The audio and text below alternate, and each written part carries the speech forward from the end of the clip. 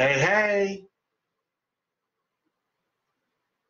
down, down, down, down, down, down, down, down, down, down. That's the Eye of the Tiger.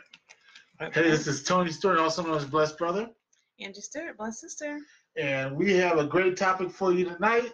The topic is Why it's better to wear out than rust out? why it's better to wear out than rust out.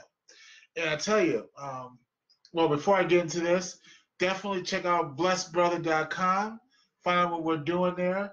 I just got a text from a gentleman who's excited about what we have going on and wants to be a part of it. And he's going to be a part of it. He's going to do well.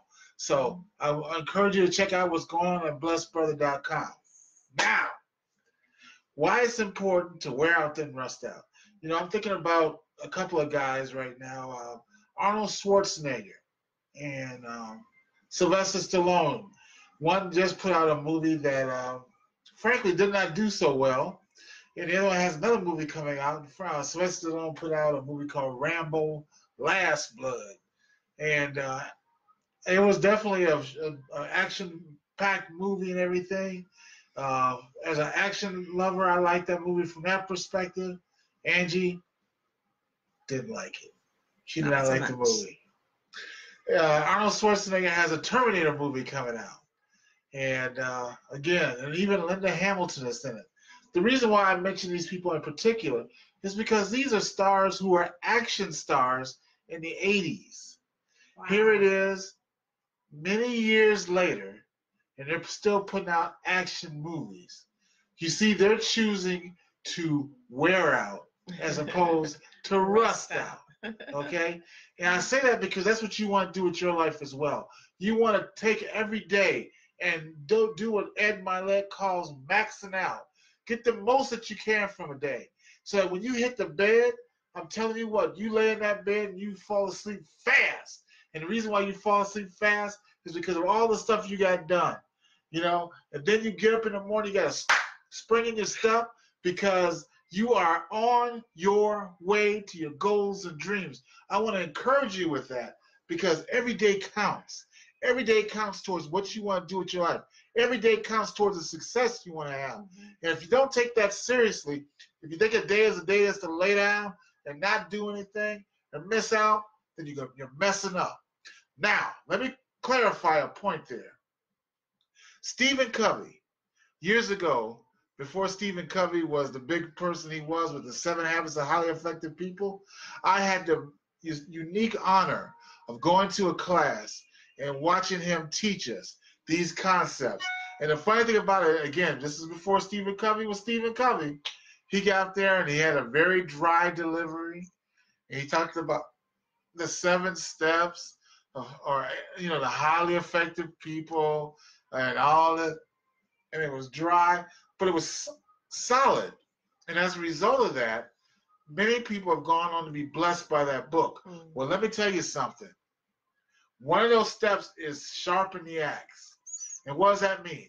That means that even though you're punching, going to your goals and dreams, there is wisdom in taking a time to relax, catch your breath, and set yourself up for your next round of hitting it. Okay? So, yes, you want to wear out rather than rust out. Rusting out is just sitting there. Just sitting there saying, well, my best days are behind me. I remember what I did in high school. I was Married with Children. If you remember that old movie, old TV show, Married with Children with Al Bundy. The funny thing about that was Al Bundy always looked back on his high school days as being the best days of his life. He hated the life he had. He felt like he had no future. And he was always looking back and trying to relive the glory of the past instead of forging forward toward the future. He was rusting out. Okay? You want to wear out. You want to be able to go to sleep every night and say, I did the best I can with this day. I maximized the day. I'm one day closer to my goals and dreams. And the best is yet to come. The best is yet to come. Now, how do you do this? How do you do this when, you know, if you're trying to please man or you're trying to please people around you, I submit to you that the answer is not in trying to please other people. The answer is in this scripture. Take it away, Angie. All right. The scripture comes to you from Colossians 3:23. And whatsoever ye do, do it heartily as unto the Lord, not unto man. And the Passion Translation is, put your heart and soul into every activity you do as though you are doing it for the Lord himself and not merely for others.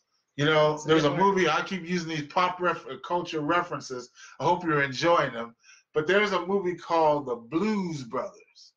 And in that movie, The Blues Brothers, those dudes, Elroy and Jake, man, how I remember this stuff, I had no idea. But Elroy and Jake Blues were two brothers who went through all kinds of stuff to raise money for an orphanage. And every time they ran up against some adversity, what did they say? They said, we're on a mission for God. That was their whole phrase. And they went through all kinds of stuff with all confidence because they said, we are on a mission for God. Now, I want to submit to you that whether they were or not, you are. And if you're willing to give God the glory in all your triumphs, yes, He will stand behind you, and you are more than a conqueror. That's right. Because of whose you are. Because of whose you are. Mm-hmm. So you do all things as unto the Lord. You know, there's an old saying that, you know, work as if it all depends on you, but pray as if it all depends on God. Interesting statement, but I'll tell you this, work as though you're doing it for the Lord. Not for people around you. Work as though you're doing it for the Lord, and you will see success. That's right. So that's my encouragement to you today. Again, go to blessedbrother.com. We're putting feet to these concepts, and we're building a whole team of folks all around the world who are taking this message and using it to bless their lives and the lives of those around us. Blessedbrother.com. Check it out, and we will touch base with you tomorrow. All right. Until then, see ya.